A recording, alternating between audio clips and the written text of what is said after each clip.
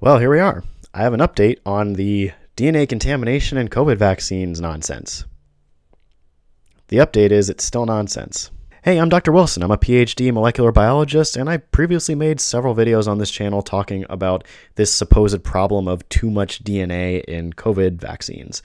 And there's still more stuff that people are sending me messages about, so I guess I'd make an update video. In case you didn't know, mRNA comes from DNA, so COVID mRNA vaccines have to have DNA as part of their manufacturing step. Once the DNA is used to make mRNA, it's chopped up and mostly cleared from the drug substance before it's made into drug product. And there are many regulations and testing and quality control steps that go into this whole process because it happens for every biologic, and it's a big deal in terms of regulating in a good manufacturing production environment.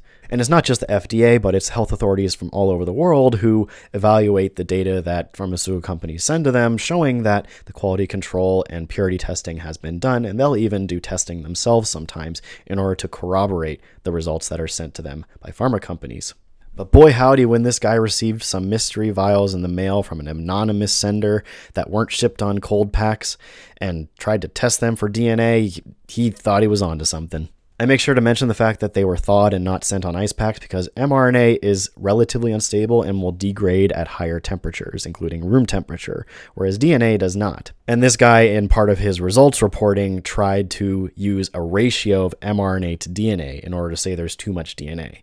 But if you're using an mRNA to DNA ratio and most of your mRNA is degraded, of course, the DNA is going to look a lot higher than it is. But that was just the start of his problems because the PCR that he did would have failed criteria according to pharmaceutical standards. And if you can't meet pharmaceutical standards when doing this testing, then what are we doing? I explained it all in my first video about this, but in brief, it failed for PCR efficiency, which means that the doubling time of the standards used in the PCR reaction wasn't doubling the DNA properly every time. Which means that he has an artificially high readout of how much DNA is in the samples, since his standard curve wasn't doubling properly. But whatever, he slapped that slop into a blog post, posted it, and hasn't sent it for peer review since, so whatever. Then that was followed by this guy, PJ, or Bucky as I call him. He's PJ Buckold. He's a professor in North Carolina. He went in front of a North Carolina legislator in a lab coat for some reason to talk about results that he had not published, and he didn't really know the implications of them. What were those results? He found DNA in COVID vaccines. That was pretty much it. That's all he was saying at the time. He said that he did not find DNA that was above the limit of what is set by health regulators, but he found DNA and he was very concerned that residual DNA at trace amounts was in biologics. It's normal, in case you missed that. It's normal for residual DNA to be in biologic drugs at really low trace amounts. Fast forward to later, PJ now thinks he has data showing that there was too much DNA in COVID vaccines, but he hasn't published anything about it, so we don't really have anything to analyze. But at the same time, there were others who were publishing stuff about this topic, mostly in blog post format, where they claim to have found too much DNA in the COVID vaccines using a method called Cubit Analysis. All of the genomics experts just laughed.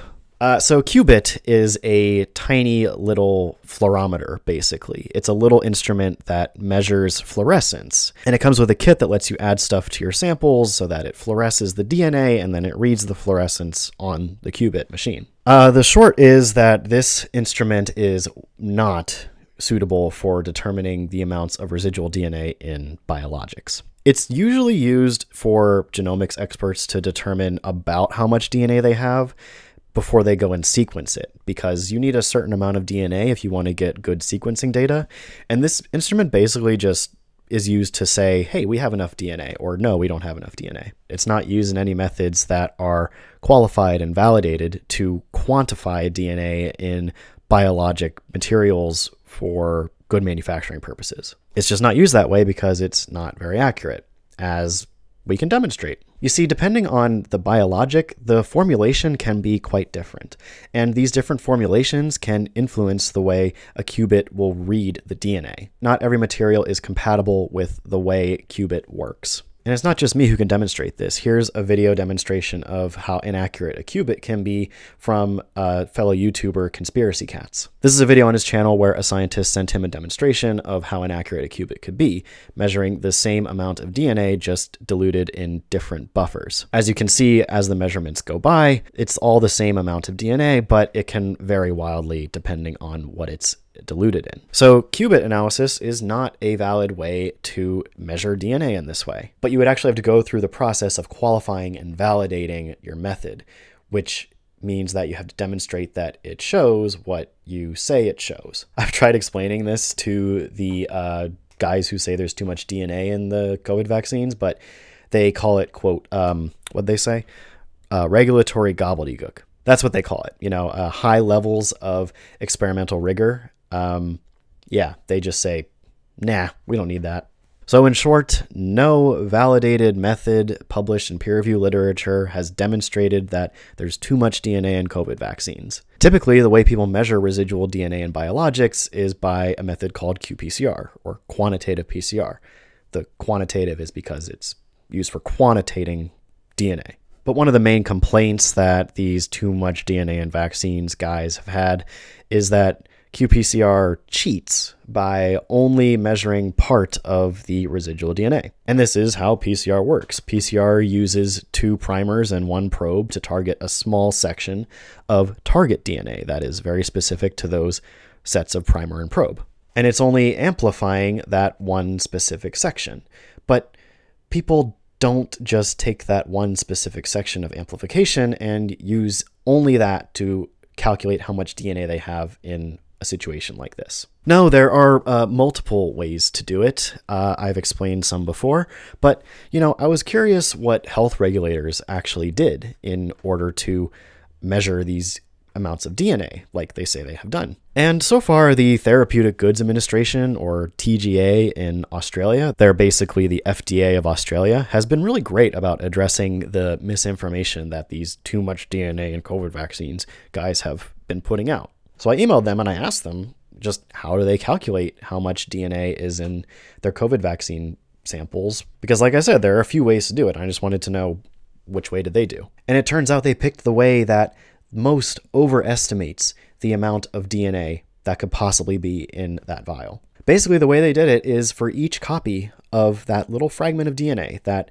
the PCR is amplifying, they assumed that each copy corresponds to a full-length plasmid, which is the circular piece of DNA used in the manufacturing step of mRNA vaccines. We know that's not a totally accurate way to estimate the amount of DNA in these vials because, again, the plasmid gets chopped up into small pieces and a lot of those pieces get cleared out. So each copy isn't necessarily corresponding to full-length plasmid being present in the vial. But that's what they did, and they still tested 0 batches that exceeded the limit of residual DNA. So again, they were very helpful in confirming that these guys don't know what they're talking about. They did not cheat in measuring the amount of DNA in these vaccines. In fact, they were pretty generous in the way they calculated it, and it still doesn't work out for anti-vaxxers. And these experiments were done using validated, qualified methods that went through an entire process of confirming that they can accurately show what they say they show.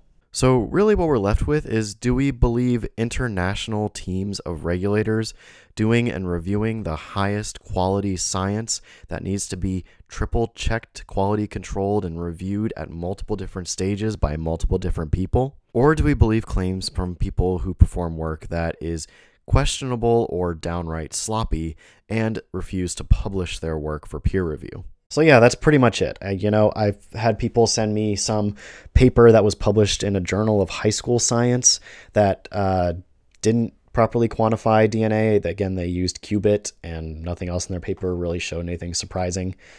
And it's the journal of high school science. So what are we doing? There's just no new data to show that the anti-vaxxers have any grounds in this topic. And unless data saying otherwise coming from qualified, validated methods is published in a peer-reviewed journal, then that's not going to change. So yeah, that's about it for this topic.